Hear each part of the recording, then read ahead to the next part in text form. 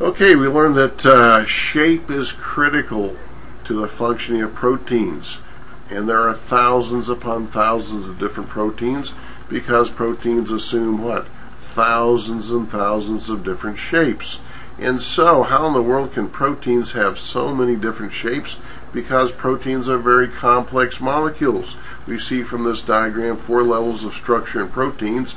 All proteins have the first 3, and very, very complex proteins have this fourth level as well.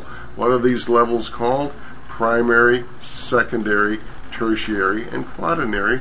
And unfortunately, those are the terms you'll need to come up when you have the 4-module test.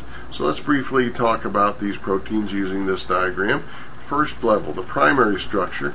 I see a bunch of boxes joined together here with little 3-letter abbreviations. Oh, well, we saw that before. We know what that means.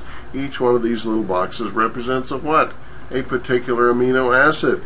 And so the first thing that must be right about a protein is it must have the correct amino acid sequence. There are how many different amino acids? 20, and they are not in just any old order. They're in a certain exact order for a particular protein. Exactly so many amino acids and exactly certain ones in certain positions. That's the first thing that must be right about proteins.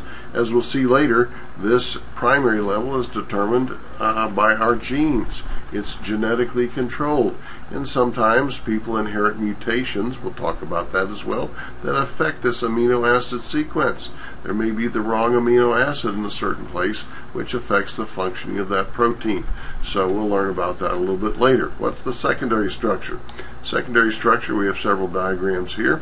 I'm just going to concentrate on this coiling, but this is a low-level structure. It's a structure that gives the amino acid strength, and so we'll talk about what causes that secondary structure when we do the recap.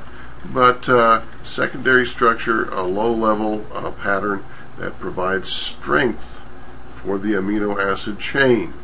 Tertiary structure, here is where we get the shape. We see a 3-dimensional folding of the polypeptide chain, provides a shape. And remember, shape is critical to the functioning of proteins. So, what levels of structure do all proteins have? They have at least the first 3. At least the first 3 levels. Now, quaternary structure. If tertiary structure provides shape, what does quaternary structure provide? In proteins that have it, even more complicated shape. And so it says here, over to the right, 2 or more polypeptide chains joined together. Say, wait a minute, I thought a polypeptide was a protein. Well, a polypeptide chain forms the protein when there's only 3 levels, the simpler proteins. But in more complex proteins, the polypeptide chain forms part of the protein. And if you want to look ahead or think ahead to as a preview of coming attractions, each polypeptide chain is programmed for or determined by one gene, one DNA gene. Didn't get that? Don't worry about it. But what do we have here? 2 or more polypeptide chains joined together to form this quaternary structure. So there you have it. Primary, secondary, and tertiary. All proteins have those.